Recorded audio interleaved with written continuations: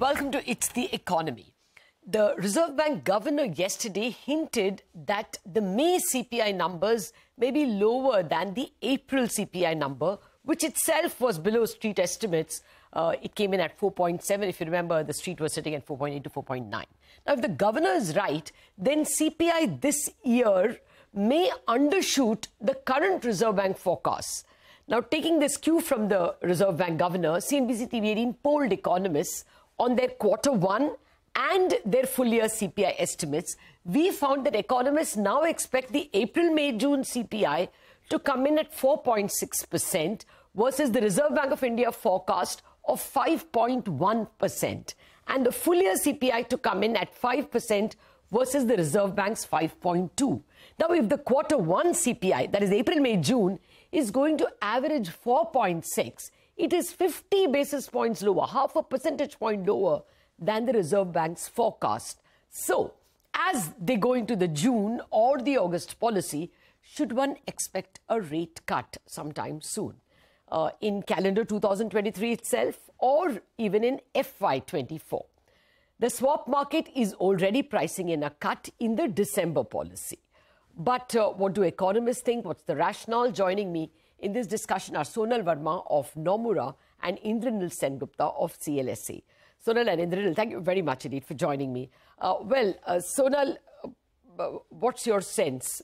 I think you are among the lower in the street in terms of inflation expectation. So do you think, will you stand by your number, and when do you expect a cut, if any? Yeah, Latha. So for FY24, on average, we're expecting inflation at 4.8%. So that's about 40 basis points below the RBI. So as you said, Q1 itself is tracking around 60 odd basis points below the RBI's forecast of 5.1. We think it might end up being closer to 4.5%. That's quite possible. And I think there are a mix of demand and supply side forces at play. Right now, what we are seeing is more of the supply side factors cooling off. And I think what we will see going forward is really the impact of slower demand also on core inflation momentum coming off. So we do think that means that the pause from the RBI is set to continue for the foreseeable future. And in our projections, we think the rate cut cycle will begin from October onwards. So for the second half of FY24, we are building in 75 basis point in cumulative rate cuts. Okay. Yeah, actually, you're not alone in expecting that it will be 4.5% average in April, May, June. There are at least 3 or 4 economists who are coming very close to that number. Indranil, what is your Q1 expectation, April, May, June? And therefore, when would you pencil in a rate cut? So, base case, we are looking at 5.2% inflation for the year. And I don't remember the Q1 exactly, but we do expect a 100 basis point rate cut beginning October. So that's the base case. What can change dramatically is an El Nino occurrence. And if you see the Southern Oscillation Index, that has now hit -12. -7 is El Nino. So if we get an El Nino that starts, let's say, in June, then maybe we'll have a 200 basis point upside to all the inflation forecasts that we currently have, which all assume a normal rain. In such a circumstance, I would think that, inflation would end up averaging close to 7%. And I would shift the RBI rate cut to December. I don't think the RBI is going to, respond beyond a certain point to the weather. But if, El Nino pushes up agflation, and inflation to beyond 6%, then we may see a, one meeting postponement of our October rate cut. Okay. Sonal Varma, there are others, including the governor, who spoke about the El Nino possibility as an uncertainty. The governor didn't necessarily say that it is a hawkish impact or it will push up prices. But you're penciling that in? Latha, we're working with normal monsoon right now. I think the range of food inflation outcome is still uncertain. So first of all is the uncertainty with respect to the severity of the El Nino. As the governor was saying, the IOD may have some offsetting impact. Two, I think if it is indeed an El Nino year, in that scenario, what is clearly more important is when it hits, what's the distribution of rates, what kind of rains across states, which crops it impacts. And three is, what are the other dynamics at play? For instance, how are global food prices playing out? How does the government respond to this situation in terms of supply side response? So I think there are actually a lot of uncertainties, and even if it is an El Nino year, the impact on food inflation and the linkage between food inflation to food inflation, from food production to food inflation, is not as clear cut. There have been El Nino years where food production has gone down, but food inflation has also gone down. So I think it's a risk.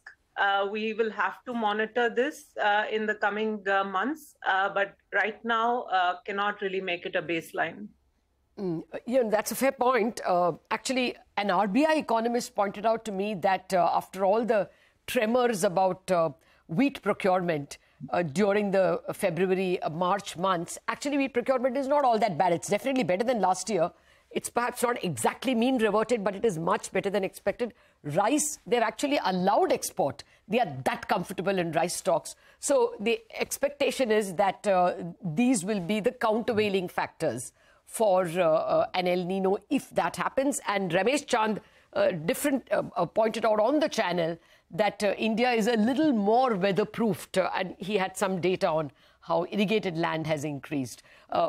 Just to put that on the table. But Indranil, the separate set of factors is how the US yields are moving. A full 40 to 50 basis points higher than first week of May. And only some of it is because of the debt ceiling.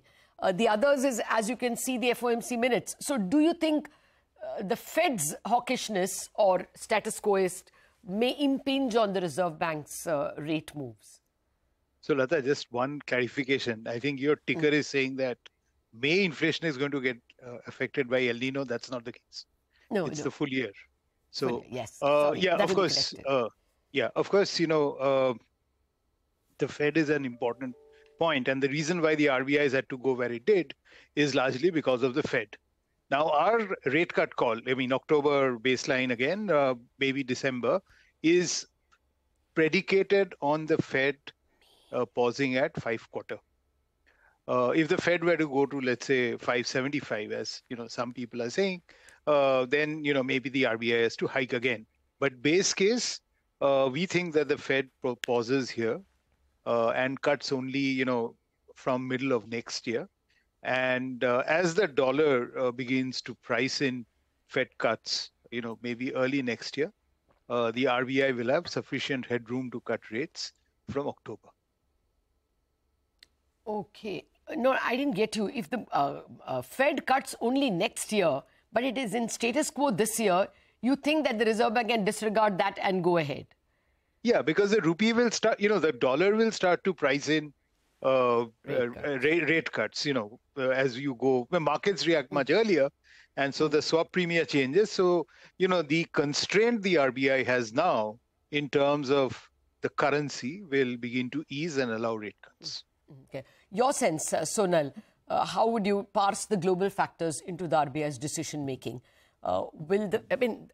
Some is greater than several, as the FOMC minutes are indicating. Some are expecting that more hikes should come, according to the FOMC minutes. So will that impinge, will that hold back the Reserve Bank?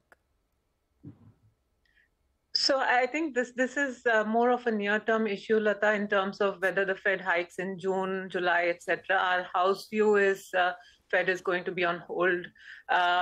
even in June and July, and that they are done hiking. But I think the broader question that you have on whether the RBI can cut ahead of Fed, it's clearly a very important consideration.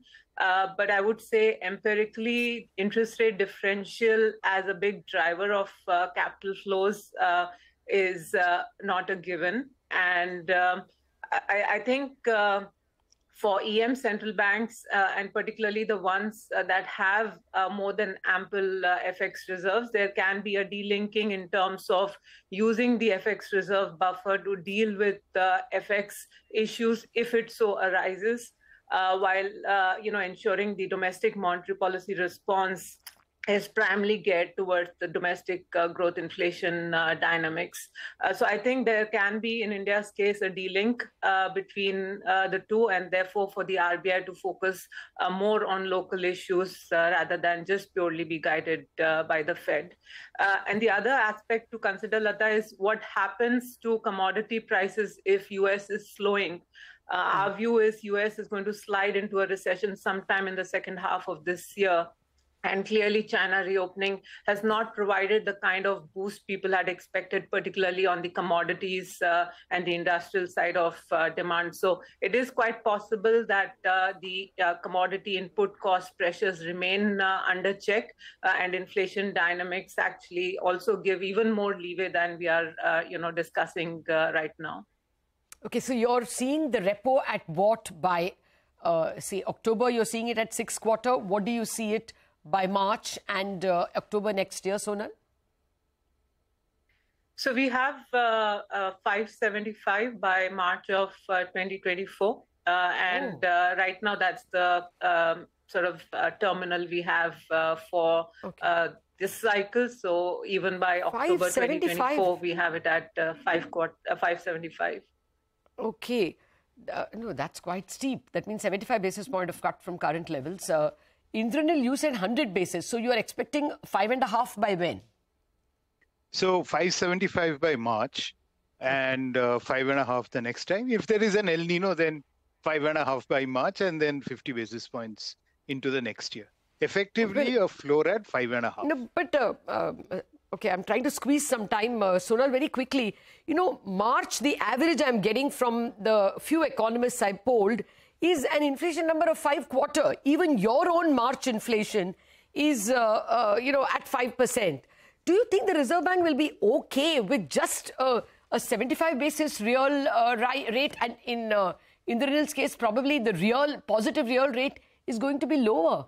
I mean, Sonal Varma, you think that RBI will be okay with that? They have been talking about 150 basis difference in terms of positive real rates.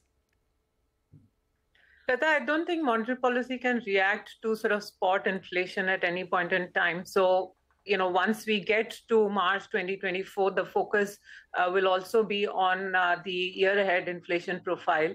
And on our forecast for FY25, inflation is still actually around 4.5%. So that plus our view on growth, we are closer to 5.3 compared to the RBI's own forecast of 6.5, which means that if we are right, then the output gap will also be more negative than what the RBI is anticipating. So I think if the output gap is negative, there's a downside surprise on growth, and 1 year forward inflation is closer to 4.5%, then a 575 repo rate, I do not think can be called too accommodative.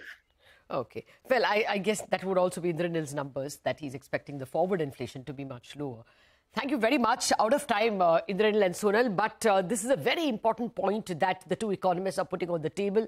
Expectations of not just a rate cut, but a 75 to 100 bips rate cut, a 575 repo by March. Now, that should change everyone's calculations on cost of capital, on how they will, distribute their resources between debt and equity in the near term and the medium term. I'm putting that thought on the table for you.